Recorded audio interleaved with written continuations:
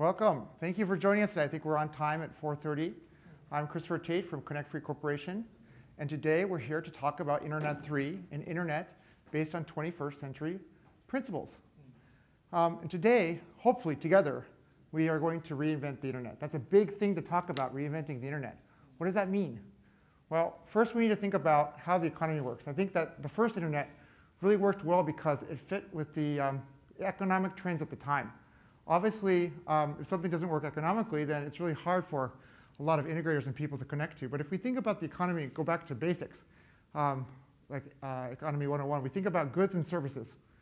And really, we have to think about what is a good, right? A good is something that usually some sort of specialized manufacturer or entity creates, and then it can be bought or sold. And obviously, usually you think about a good when you buy it, that you get to own it. You get to own the goods that are made for you, that you purchase. On the other hand, services are kind of another unique kind of thing. It's something, I traditionally think of services, something like, maybe I want to eat a hamburger. Instead of going to the supermarket and buying lettuce and tomatoes and the meat, if you're a meat eater, and the bun, you might want to go to a company called McDonald's, a shop called McDonald's, and buy a hamburger.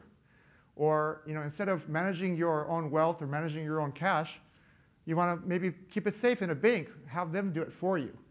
Or even maybe you don't have the time to clean your suit or clean your clothes, so you end up contracting the services of a dry cleaner. So these are usually things, when you think about services, we really think of services as something that you can do yourself, but you choose not to because you either have the luxury to do so or it's economically viable for you to do so. And so that really kind of brings the question about, well, what about internet services? Internet services, are they the same thing? Is internet service something you can do yourself? What about internet services? And so we really have to think about really kind of the core of internet services, the internet service provider. And so historically speaking, the internet was not really for everyone. It was built mainly for the government and later research organizations. And it was not immediately understood that everyone would be able to connect. This is not something that really we think everyone would be connecting to. It was mainly, again, to reiterate, for governments and research. But then the advent of the personal computer kind of changed a lot of things. And obviously, the cheaper modems got, so you could use the existing telecom infrastructure.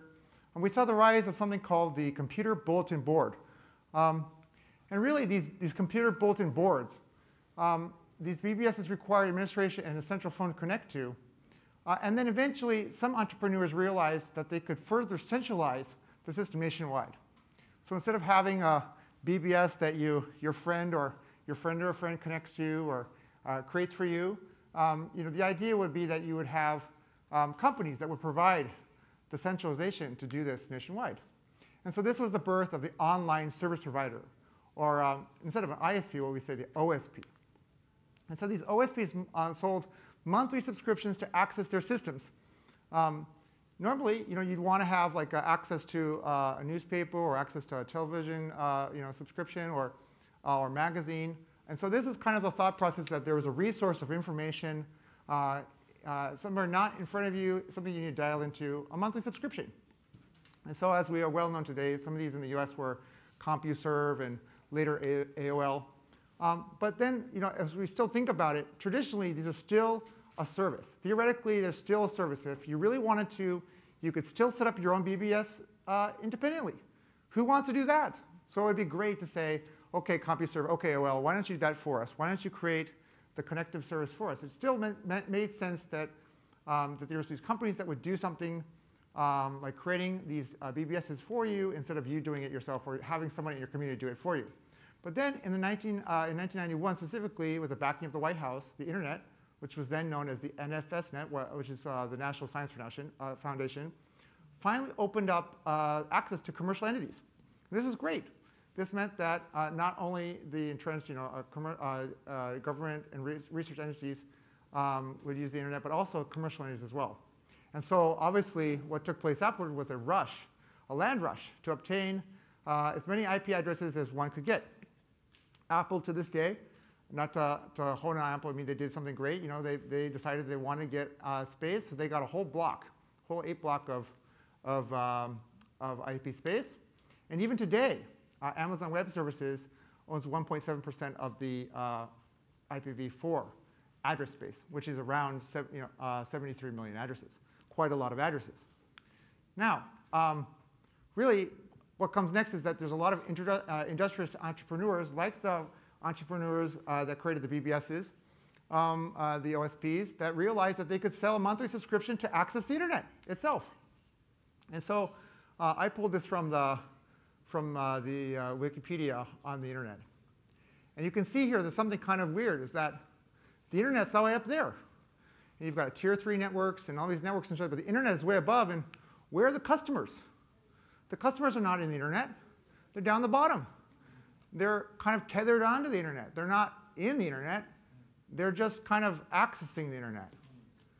I think this is a fundamental problem. I think this is kind of interesting, pulling up the Wikipedia was such an interesting image for me, because really you are not an internet user.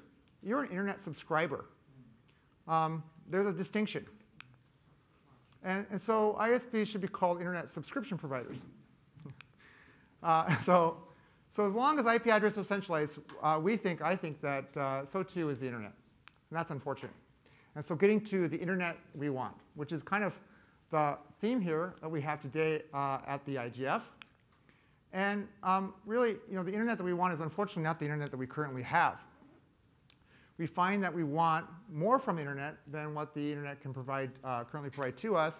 And believe it or not, if you were to place the word internet with electric grid 100 years ago, you'd probably have the same thing happening what we have today, the electric grid that we want, per se.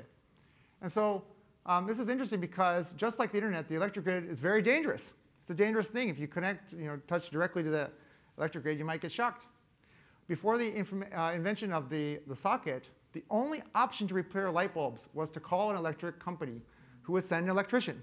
This might be very hard to believe, but again, 100 years ago, different time, different technologies. There were people that were connecting the electric grid directly to the light bulbs in these houses. And so here in Japan, a gentleman by the name of Konosuke Matsushita, he was one of those electricians. And he realized that an invention, a socket, would allow anyone to change their light bulbs independently of electricians. And so, as the story goes, and it is a story. There's, obviously, you go to the museum inside of Panasonic's headquarters. They've got a whole section, a whole corner of it. But basically, his superiors balked at the idea that common people would work with dangerous light bulbs. Who would want to do that? Who would want to work on that? That's dangerous. And they even preposterized that they might even lose their jobs to commoditization. That if anybody could change a light bulb, what would happen to me? What would happen to my job? And so he thought of these. He thought of both sides. He thought of his colleagues. I don't want people to lose their jobs. But then again, he thought about the rural side of Japan. There's so many places in Japan that can benefit from electricity, can benefit from these innovations. But unless they can create a world that doesn't need direct electricians to change the light bulb, then his hopes would not happen. So he founded Panasonic. And today, they make very many useful products that everyone can use at their leisure at any time. And so the internet, like the electric grid, still requires professionals to work to its full extent. And unfortunately, if configured incorrectly, the internet can be hacked, filtered, and redirected. These are all things that we work with. I think a lot of the people here at this IGF, we're in our different work groups, and we're talking about these different things. And so, although the current internet has enabled economic opportunities for billions of people, it also fundamentally hinders the future of our modern economy. And so what do I mean by that? Well, I've got 4 different things here. The first is, without encryption and authentication at its core, cyberspace is less of a trustworthy society and more or less the Wild West of our modern economy. Number 2, the internet architecture places too much power in the hands of network administrators who can be coerced by bad actors or repressive governments to shut down networks or filter information. We've seen this a lot around the world. There's a lot of news about it. Something happens, war breaks out, and then all of a sudden the internet goes down. Can't connect anymore. this is a really hard thing to work through. And so obviously, because the way that the current architecture works, it's really easy to, even if there's good intending people at these ISPs and these institutions, you put a gun to someone's head and it changes. Third, the governments and corporations that currently utilize this stuff, they're forced into this kind of idea of private networks, which in turn limits our innovation and economic freedoms by creating closed networks in the name of security. Here in Japan especially, there's a lot of carriers who are well-meaning. No one's bad. No one's doing bad things. But at the same time, they are marketing these closed networks to their clients, that you can have a closed network, a closed 4G, 5G network that connects directly to the cloud. And the problem with this is that it, again, further limits the access to the internet, right? You want to have so much connectivity to all these different devices and different services, but we end up seeing a lot of carriers in the name of security closing down the networks when we should be keeping them open.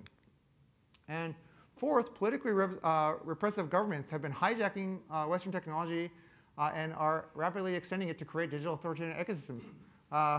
There's a lot of keywords here, but basically, people are using the internet that we invented in America, the land of land of the free and the home of the brave, and using it to do things that are not, let's say, in the name of freedom. And so, instead of relying on a few network engineers that we have, the question really becomes, why not make an internet that anyone can securely operate anywhere? This should be a no-brainer. I'm going to say it again. Instead of relying on the few network engineers that we have, why not make an internet that anyone can securely operate anywhere? And so that's Internet3. Internet3 is an internet that works. You wanted to clap there? That's great. We haven't presented here. The internet, it's an internet that works like a good instead of a service. Instead of buying access to the internet, you are the internet, and so am I. Instead of relying on network engineers, the software that the Internet3 is based on autonomously maintains connectivity at all times through all interfaces. So normally, what this means is that when you get an IP address, it's usually on one interface. You're connecting to Wi-Fi in a cafe shop. Well, you've got the Wi-Fi's cafe shop's IP address. And you might have the IP address of maybe your phone that you're tethered to, right? So a computer today, unfortunately, has so many different IP addresses, different connectors, but instead we want to autonomously do that. So then, instead of fearing connection, Internet3 allows you to welcome it, right? We get this a lot in the corporate world. If you go to, maybe your partner's office, a different corporate partner's office, and they've got the Ethernet cable out on the table, and you're tempted to use it, and then he says, no, please don't use our internet because our network administration says you shouldn't do that. And so we want to create an internet where everyone is connected at all times. Just like the electric, we've got these electric cables here on our desk right here, right? We just plug into it, have fun with the electricity. Well, we should have the same thing with the internet. And so really the fundamental change is how you get your IP address, right? The corporate network, you want to maintain only your corporate people are having IP address. So we see this as a really big problem. Who owns the IP address? And so the internet was born in a world where computational power was limited and quite expensive. I mean, we're talking about mainframes, right? And then we had, generally started getting in the direction of the personal computer, but it really wasn't until Apple came along and others came along that allowed us to think about computers in terms of personalized power. Again, computers were good at moving data and not calculating math. And so we really see a fundamental change in the 1990s. But unfortunately, the export laws limited how math and cryptographic primitives could cross borders. So we have the technology to do a lot of security. But unfortunately, we were worried about how this technology would be placed in others' hands. And so by the end of the 20th century, the internet had a second protocol implementation, as we know it today, by IPv6, but it continued to remain tied to an address registry. Yes. And so this changes today with Internet3. Inside of most smartphones, probably most everyone's smartphones here sitting today, there is something called a Trusted Platform Module, or TPM. Apple likes to say that it's called the secure enclave. And when you watch a Hollywood movie or download an app from an app store on your phone, the content you receive is cryptographically signed so that only your phone can use it. We call this DRM, which is normally, when you think about it, it's not a really happy technology. It's kind of a closing technology. But the flip side is that Internet3 can utilize this TPM in a completely new, revolutionary way that changes the game. So instead of asking the network for your IP address, who am I, Internet3 software asks the TPM to generate a public key that maps to an IPv6 address. And so specifically, because this is a broad claim to make, what are you doing? Specifically, we generate a curve25519 public key and cryptographically hash it into an IP6 address. So what does this mean? It means that when you're connecting to another node and you talk to the node, normally what would happen inside the browser happens at the protocol layer. And because every node on Internet3 has this public key, you exchange public keys and are able to ascertain not only who the other party is, but the other party can ascertain who you are. Not in terms of a privacy data standpoint, but actually as more of a kind of a specific kind of physical property of the network, right? So obviously here we have DNA and we have our faces and our fingerprints. You don't know who someone is, but you do know what they look like. And so in the same way, every device on Internet3 knows what they look like. And so this is kind of a rough illustration here. So you have the trust module inside of the computer, and then that has a secure public key. And from that secure public key, we hash that into an authenticated IP address that you can use and share. And because it's backwards compatible with IPv6, all of the applications on top of Internet3 work just like they did before. So we're completely backwards compatible with all of the IETF protocols above layer 3. So that means TCP. That means all of the other application suites. That means email. All of the applications that you like and love today, they become automatically encrypted and authenticated. And we think that this is a great trend to create. So this means that without any public key infrastructure at all, we can create an internet that is not only 100% encrypted, but also 100% authenticated. And I think that this is kind of the crux of what we really need. And so there's so much to get into. I've spent 12 years of my life, and our company has been around for 12 years to really kind of work this through. It works over existing layer 2, so any kind of physical layer that you've got, you can still use today. It's always authenticated IP addressing, so instead of having, if you go to a website and put a username and password, the website knows who you are, and you know that you're connected to the website. It works, again, to reiterate, with existing software, so anything that speaks IPv6, you can put it on top of Internet3. And then again, it's software-defined network, so that's networking, which means that you don't have to go get another switch or a router or some sort of other hardware or thingamajig to plug into your computer. It's software, you download it, it works. And again, to reiterate, it's a patented solution. We've been working on this for over 10 years, so we've been lucky to get some very core patents. So you can see that where a lot of security is up at layer 7 and is hit and miss, Internet3 integrates internet security and encryption and authentication at layer 3. And so in that way, anything above there is completely secure. And so seeing is believing. So I wanted to show you guys kind of a demonstration of it running. I'll walk around here to the computer. I was expecting a stage, right? Because you're going to have a launch event. You think you have a stage. But I like this format, too. It allows us to be more together. So I'm going to switch over here. And I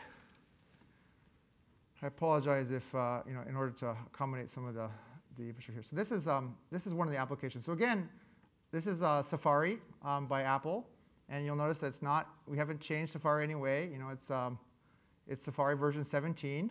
And you'll see that at the top here, I've got an IP address. Now, this IP address is a little bit special. It starts with FC. And that is a special range inside of the IPv6 mandate where it's called the site local address, which means that the site local administrator can do whatever they want with that address space.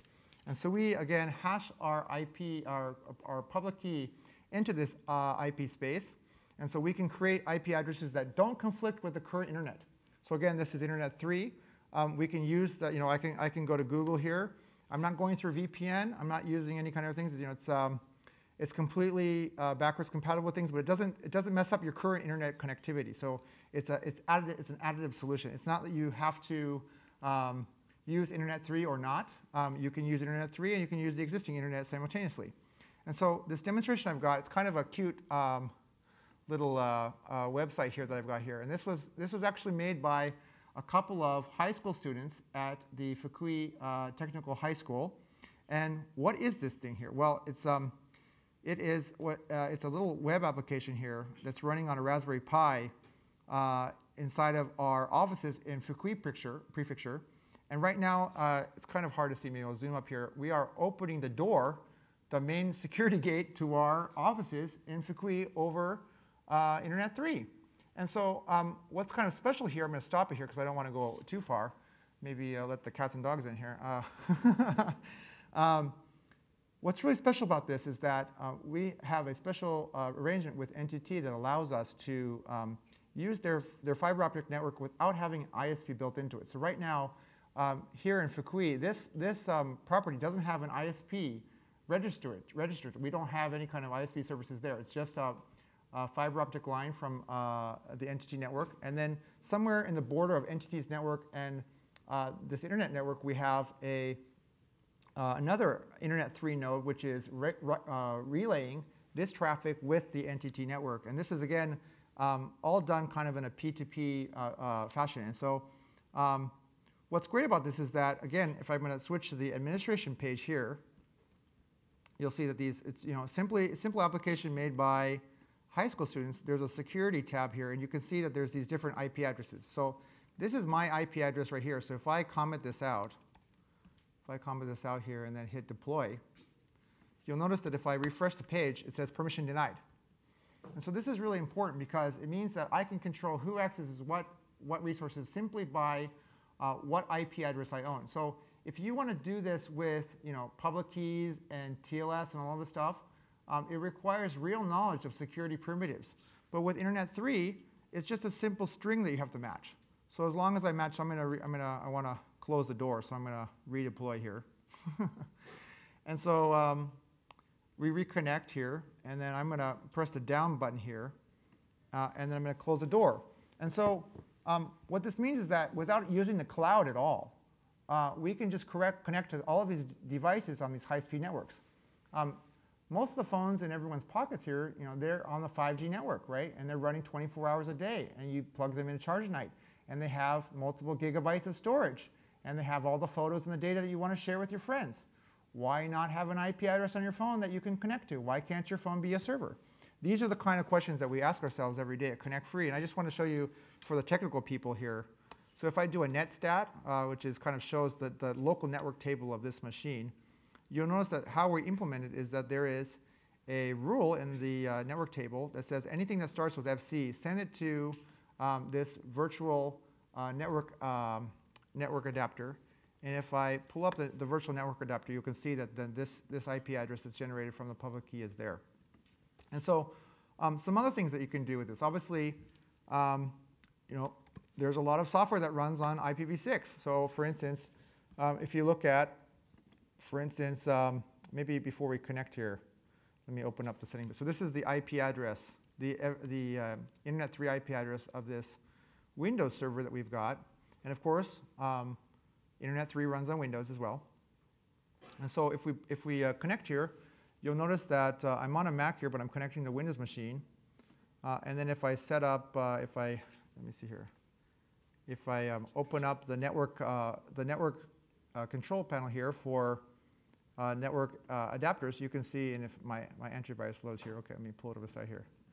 Yeah, so if we pull up, you can see that again, the Internet3 IP address has been assigned to this adapter. This is a virtual network adapter. So to the operating system and to the applications, nothing is new. You've got an IP address that you can use, and we can tell your friends, hey, this is my IP address, and you can control it with a normal firewall as well. So again, going back, I'm going to go back into my so again, this is working. So it's not like so kind of the cool thing about this is that it's working the way it should be, but all of this has been encrypted and authenticated, which is great. So it's not like it's such an additive technology, but there's no cost to do any of this, right? You just install it and it works. which is the way it should be. So I'm gonna go back to my presentation here and kind of get more into talking about, and I apologize, there's a lot of words on this slide, I apologize. So basically, you're going to hear a lot here today at IGF about something called DFFT, Data Free Flow with Trust. What is that? What does that mean? And the late Prime Minister Abe presented at Davos in 2019 to the G20 group that really the internet needs to be, in one way, more accepting to data flow, but another way, having more to do with trust. And so, again, I apologize, there's a lot on the slide there, but really, the question we also kind of ask ourselves, why do we still trust the telephone system, right? Well, because all of the applications on your phone, like SMS and voice, and even here in Japan, we still use fax machines a lot. This is all authenticated by the network layer. The telephone company asserts that the telephone number is going to be trustworthy.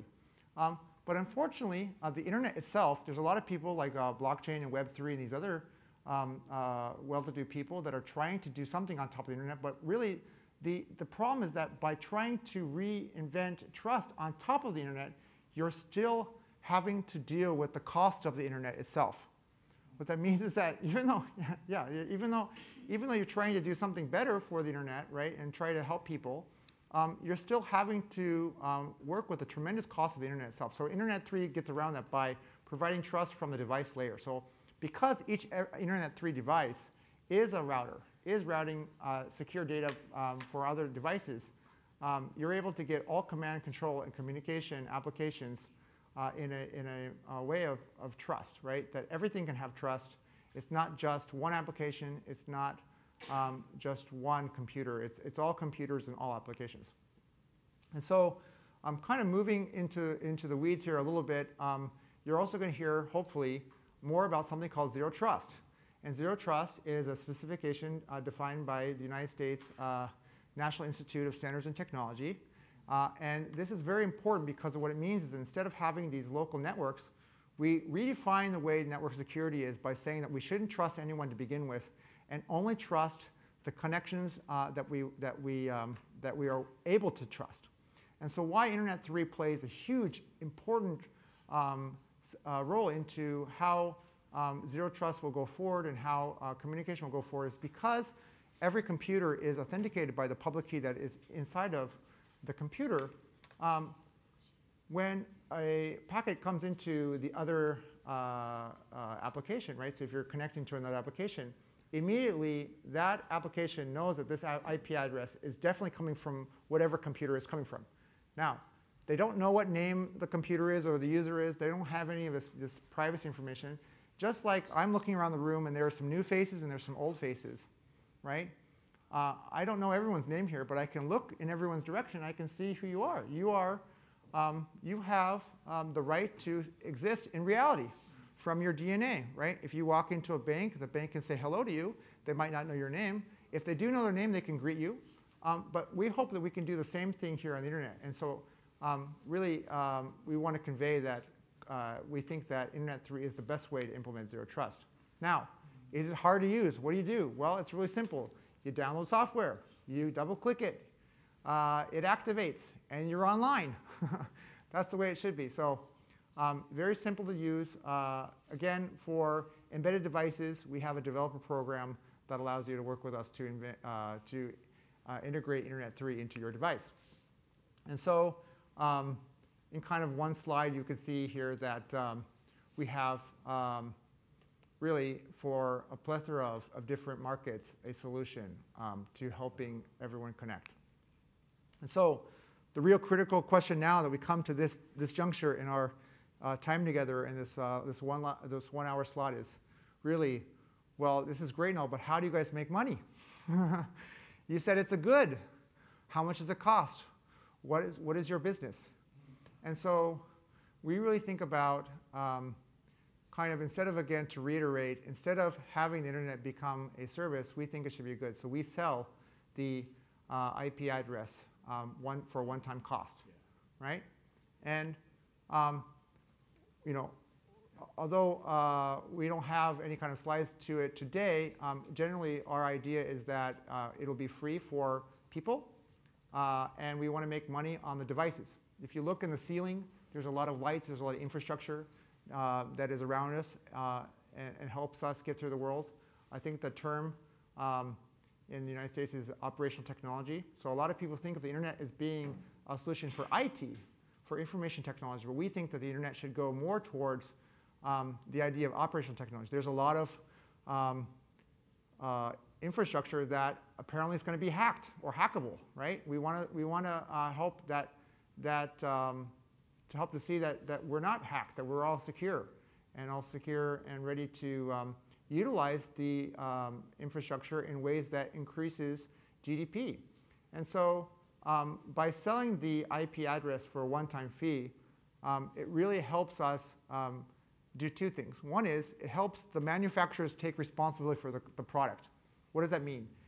Anyone who has ever bought an IP camera knows that when you buy the IP camera, you end up spending a lot of time setting up the IP addresses and doing all these different things. Whereas in the future, when the IP camera comes from the factory, it already has an IP address because it was generated at the factory. You can write it on a label. You can put it on a QR code. There's no need to do any kind of setup because for the lifetime of the device, it's always the same IP address, which means it's trustworthy. And so again, because the public key and the associated private key is generated inside the device, we don't have any control over that. We can't revoke that IP address. But what we can do is we can activate and bless the device. And what that means is that we associatively sign the key so that other nodes in the network knows that it is actually bought and paid for. And so I like to use the term bless instead of activate because you can do the reverse of activation. You can deactivate something. It's really hard to unbless something. Once it's blessed, it's blessed. So we like to use the term bless. But the idea is that, again, to sell these IP addresses. That's our core market. We think there's about 1 trillion devices in the world that might be available for Internet3. So that is, if you sell it for $1 per device, it's $1 trillion. We think it's a huge market. And so to help us really grow Internet3, there's a number of core partners that we've been working with. We've been very shy about who we work with at this current juncture because we haven't been really public in our activities. And so at IGF here, we're going to come forward. But normally we have these collaboration partners, Omnimo, K. Gates, and Mitsui & Company, who have been fundamental in helping us navigate really what is going to be, hopefully, a huge juncture in how we communicate.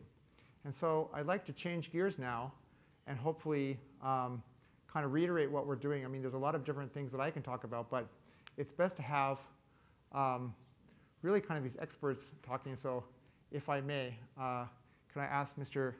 Hishida to give some comments about the, oh, you got your mic, okay, great, about Internet3. Thank you. Thank you very much, Chris. My name is Mitsuhiro Hishida. I am Director General of the MIC Japan Hokuriku Regional Office based in Kanazawa. Actually, I am posted this position since this July. Until then, I was working for the Global Strategy Bureau of the MIC, and I was working for the global negotiation like the G7. The last G7 was, by the way, held in Takasaki in this April. Well, at that G7 also, we talked about this the internet governance. We noticed that there is some government control over internet. Sometimes there's a government shutdown. There is sometimes government internet fragmentation. So the theme of this IGF is, as you know, the internet we want. So what is internet we want? As Chris mentioned, there's if you want to do the IoT business, you need to get free access to internet, and you need to have a secure ICT infrastructure. According to what I heard from this Chris presentation, I understand that this Internet3 is an innovative new service that will enable the zero trust, and also it will be the secure. It will provide a secure IP address for each IoT devices. So I hope that from the viewpoint of the Hokuriku Regional Office Director General, that such a new innovative survey should be first introduced in Hokuriku region's companies and also local enterprises, so that they can show that this new technology really is feasible and also can provide safe access to internet. This is my comment. Thank you very much. It's okay to clap. Yeah, it's okay. Yeah. So again, we've had a lot of support from the Hokuriku region. A lot of people don't know where Hokuriku is. It's kind of north of here and a little west of Nagoya and Tokyo. But we like to think of it as Cyber Valley, the upcoming place where a lot of this innovation will take forward. So thank you for your comments, Mr. Hishida. So next, I want to kind of switch gears to Mr. Katsuhisa Sasaki, Mayor of Sabae City. And thank you, Mayor, for coming so far out to Kyoto. And so, again, Sabae is a really core city in the Hokuriku region. And so I'd like to hear some comments from Mayor Sasaki. Thank you. Hello, everyone. I am Katsuhisa Sasaki, the Mayor of Fukui Prefecture, Sabae City. Sabae is a city no one with innovative eyewear, which make up over 19% of nationally produced glasses frame. Our city is also known throughout Japan for its SDGs 5 gender equality, sustainable development, any city. We believe that gender equality is a key to a prosperous future and strive to be a sustainable city in which people can together flourish and take on new challenges. I am here to support Internet3, which will contribute to Sabae's sustainability. Now, Samantha, from our Resource Center for Implementation of SDGs, we address our thoughts on sustainability and Internet3. Samantha, those.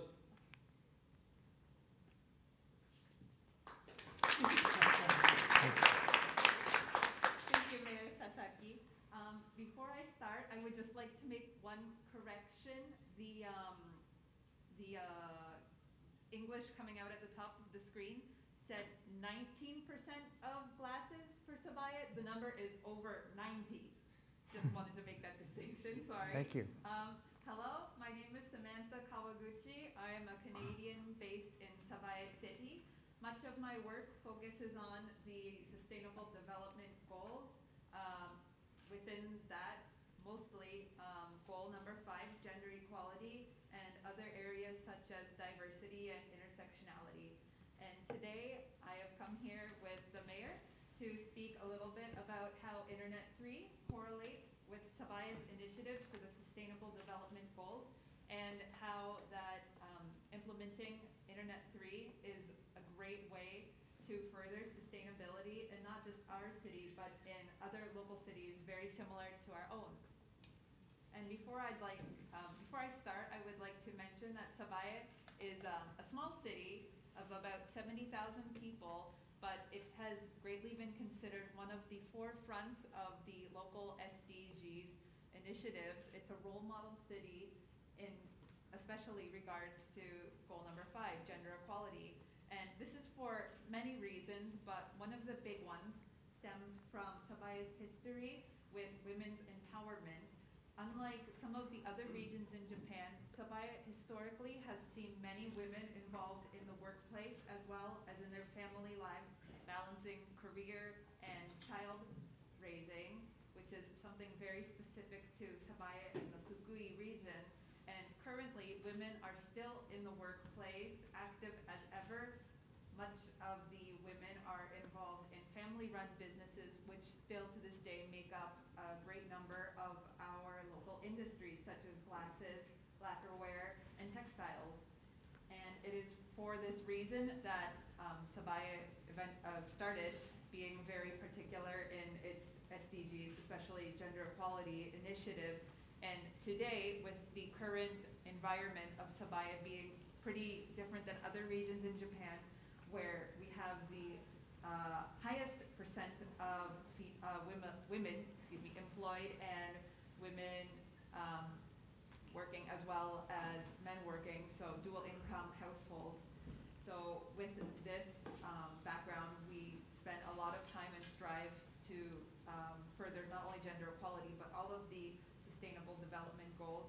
And some of the ways that we have done this is through various initiatives that both the city and our local companies and industries engage in, such as we have a network that really promotes gender equality by bringing together leaders of our local businesses that have implemented policies within their workplaces to encourage gender equality.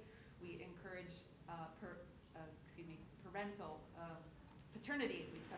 paternity leave in both our public and private sectors. And we also celebrate many global milestones, such as International Women's Day, to spread more awareness of how gender equality is something very necessary to a sustainable society.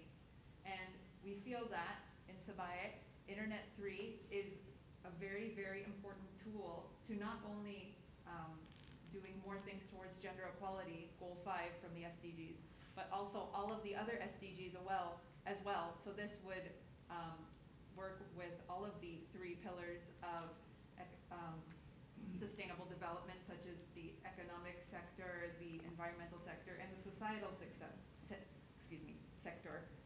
So for example, with Internet3, there would be no fees, which would make internet way more accessible to a larger amount of people.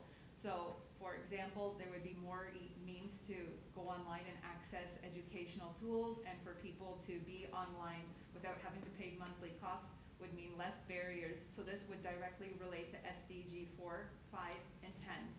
And that is on an individual level. On a consumer level, Internet3 would relate to the SDGs by providing more ways for developers to get involved in actually developing and innovating towards new solutions rather than trying to rehash old things and trying to work more on security. So this would mean more inventions, and this could really reframe the way that all of our companies and industries work, how our inner structure functions. This would correlate to SDG 8, 9, and 11. And this is directly. Indirectly, it has the potential to correlate with many other SDGs, such as poverty, healthcare, as well as areas pertaining to environmental issues. And it is for this reason that we think that Internet3 would also be a very, very key factor to digital peace online, because with Internet3, everybody will have safe access to the internet, and this will allow for a digital democracy in which we can all focus on our human rights and our safety in order to use the internet in a way that was different than what we have used up until now. And it will be better for us as humanity on a whole in order to access the internet. And this will pertain to SDG 16 for peace.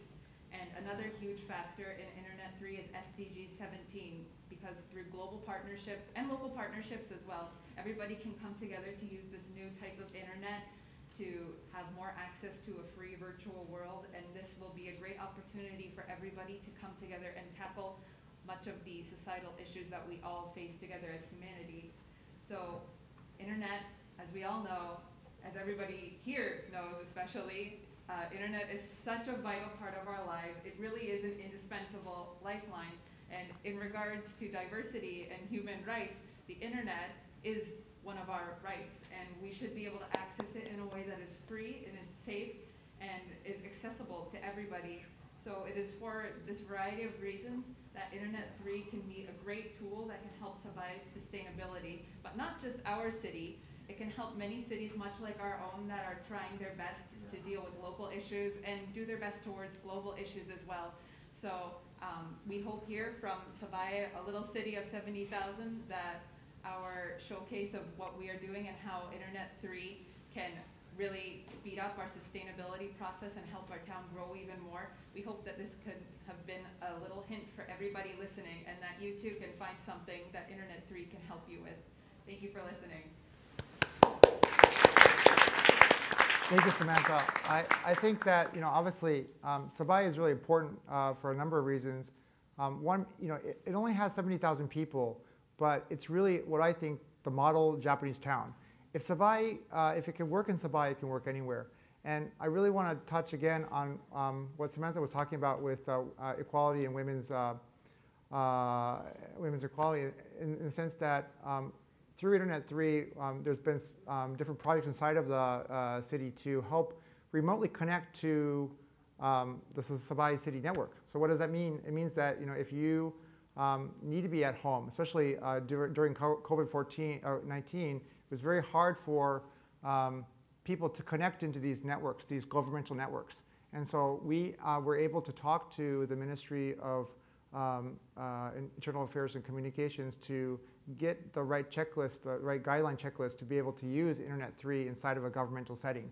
And that really changed it so that people could take their, they could use their laptops from home and connect into their desktops and do the work from their home when they weren't able to before. So again, that really helps for child bearing and helping with the home issues. And so again, to reiterate, it's really great to hear from Sabai City today. So I'm going to change gears a little bit. I want to introduce Mr. Hideshi Takanagi, who's next to me. He's kind of a unique person. He's from the Shinten-noji Temple in Osaka. And he is kind of a very artistic person. And so I think that a lot of people think about the internet and digital as being this kind of high-tech thing. And I really hope that Internet3 can show that it integrates well with culture. And what that means is that a lot of people are still thinking kind of what we would say in Japan is kind of an analog method. And through our relationship, he has kind of helped me find that digital can also really be connected to culture and connected back to really society in a very profound way. And so I'd like to ask him for a little comment here. Yes. Yeah, I'm real unknown people. Yeah, thank you so much. Let me introduce myself. I was born in a traditional Japanese family. I played in the traditional Japanese entertainment. Played as a traditional Japanese instruments. Japanese is as a koto. Yeah. So it's koto I play. This is the symbolic is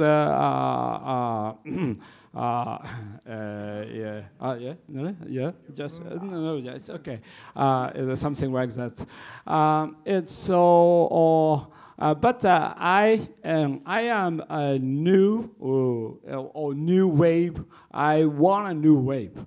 Yeah, I had I had bought a computer in 1977. Oh. Yeah, 1977. Yeah, all the display in the keyboard, display the Sony is the keyboard, the Yamaha, and you saw tape recorder. Yes. Yeah.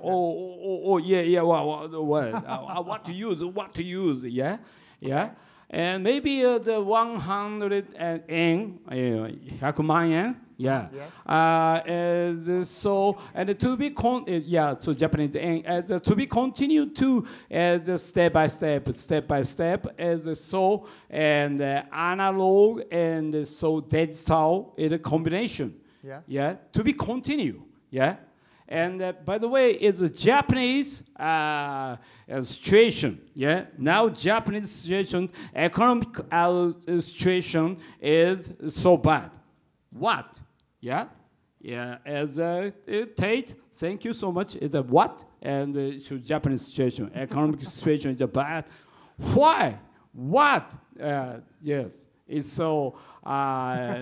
In 1970, 1980, 1960, 1970, 1980, yeah, is so go, go, go, go, go. Yeah, yeah, go, go, go, go, go. But 1990, yeah, and so 90 from 99, yeah, to now, yeah, from 1999 from to now. It is so. This is what to say is 13 blanks. 30 blanks. 30 blanks. Why this? Yeah, it's okay. 30 blanks. 30 blanks. So 空白の30年. Yeah. So there's a Yeah. 30 the last decade, right? Yeah. The last decade, as we would say. Yeah. The last decade. Yeah. And so I can fit in digital. To be continued from 1977. But in Japan, almost Japanese people and Japan cannot settle into internet and cannot set into digital. Yeah?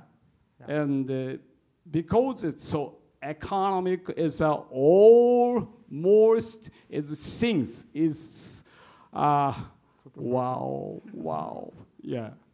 And I think I catch Internet3. Oh. Thank you so much. I got Internet3. Oh. Yeah. He got it. You think so? He got it. And I think Internet3 is meaning is a last consciousness of human beings. Consciousness is a human beings. Chris say is Internet3. Its meaning is the last consciousness human being. We hope Internet3 create Japan and so create a world. Create is a new world. It is possible for us to create new world. Sir, Tate, Chris, thank you so much. Thank you. You know, I think that everyone, we're trying, right? And I think that a lot of people, they're so excited about this new idea of an internet that we can own together. The internet connects us today, a lot of places, but it also connects us, it doesn't connect us. There's a lot of places on the earth that are not connected, where it's important to bridge the gap and bridge connectivity, not only just in a technical means, but also in, sometimes a spiritual mean even. And so, it's a lot of people. Anybody can join Internet3, and that's what makes it very special. And so, I want to let's see here. We switch. So we've got a TV spot. Maybe we can kind of slow things down here. I think just to kind of introduce the TV spot. We're really thinking about the name Connect3. Our company's name is Connect3, and just to give you kind of a perspective, I grew up in Seattle, Washington. Connected to the Macintosh for the first time at 3 years old. Got on the internet at 4. Started writing C language at 5 with the ThinkC interpreter. Graduated early from high school at 15. Went to Silicon Valley. Got invested in by Ron Conway. Got into the scene there. So I went from Seattle to Silicon Valley, which is a big move to me. But I realized something, and that was at 19, and that was that a lot of the world didn't understand Japan, and still doesn't understand Japan. And growing up in Seattle, there was a lot of Japanese people around me, and I really wanted to understand why they weren't getting it. Why didn't people get Japan? And so I traveled Japan at 19 because there was a lot of people in Silicon Valley that just didn't believe in Japan at the time, unfortunately. And so when I came to Japan, I asked them point blank, why don't you use the internet more? Why don't you use technology more? And just like we just heard, in the 1970s, 1980s, people really interested in technology, but when it came to 1990s, they're really hard pressed to get in there. And so it was really about freedom and responsibility. For the Japanese people, after the war, the word freedom shows up in the Japanese Constitution 11 times in Japanese. And so it really forced the Japanese people to really think about what is freedom, what does it mean to be free? And their interpretation was to be 100% responsible. And so we really think that kind of changed me a lot as an American to really think about there's a lot of ways you can think about freedom. And so I realized that we could connect better, we could connect more free. And so that's where the name Connect Free comes from. And so I want to put the TV spot on here to talk about a little bit how we think about freedom. Can we get more of the speakers?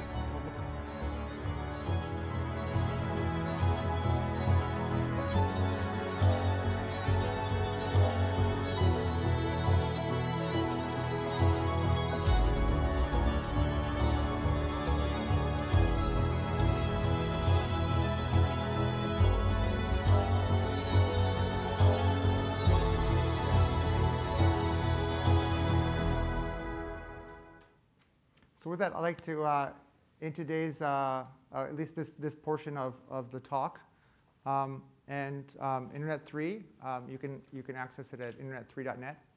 And I think that we're starting something together today. I think that we still have maybe a few minutes of time here. We've got 4 minutes left here. So I want to open up and see if anybody wants to, kind of come forward and talk, if that's feasible. If not, we can see you back at our booth at number 39. And I hope everyone has a great IGF. Thank you. Yep.